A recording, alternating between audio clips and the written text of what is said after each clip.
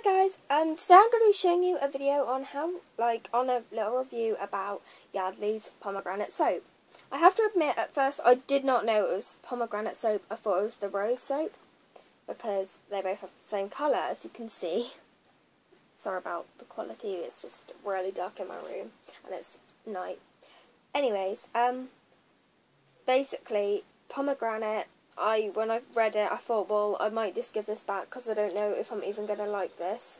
Because pomegranate really isn't a thing you think of when you think of a really nice soap.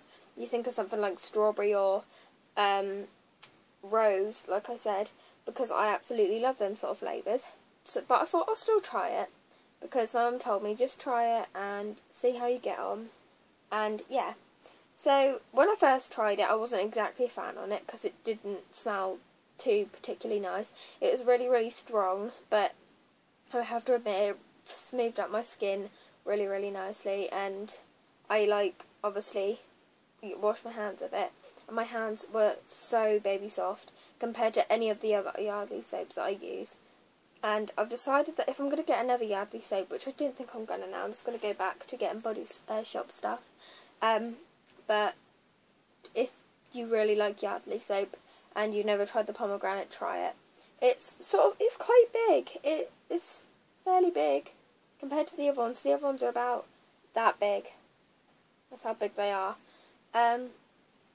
Yeah, I'd be careful because this, honestly, I put it down for about a minute, picked it back up, and it was clumped with hair because it's quite a sticky one.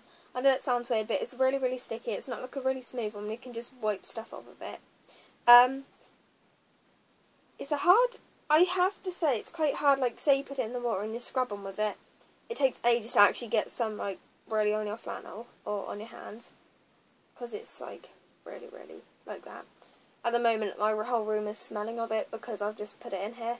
Just to show you, it's not me in my bathroom. You can't really smell it in my bathroom, so it just smells of, any other soap. But this is, really, really, really strong. It's really nice, I have to say, but being really, really strong I think is the thing I don't really like about it. The flavour is alright, I guess. It smells really, really like flowers and fruit mixed together, like berries, and I can't explain. I can smell jasmine in it, and it's, oh my god, it's so nice. But also, the thing is, they actually, I don't know if you can see that, they have pomegranate seeds in it. I haven't got down to a pomegranate seed yet, so I don't know what I'm going to do when I'm just washing my skin. But I sort of suppose it exfoliates your skin. Exfoliates. Exfoliates, why did I say that? Exfoliates your skin, but I'm not exactly sure. But yeah. So, if you are thinking of buying a soap that's from Yardley, I would either recommend this or the rose. I ran out of rose, so I can't even explain that because I need to smell it to know it. It basically smells of rose. It's really, really nice roses, but a bit more perfumey scent. Obviously, all flowers, they don't smell like a real flower because they smell more of the perfumey sort of scent of it. Anyways, if you can comment down below, what other reviews you want me to do. If there's anything you want me to get from Body Shop, I probably will get it.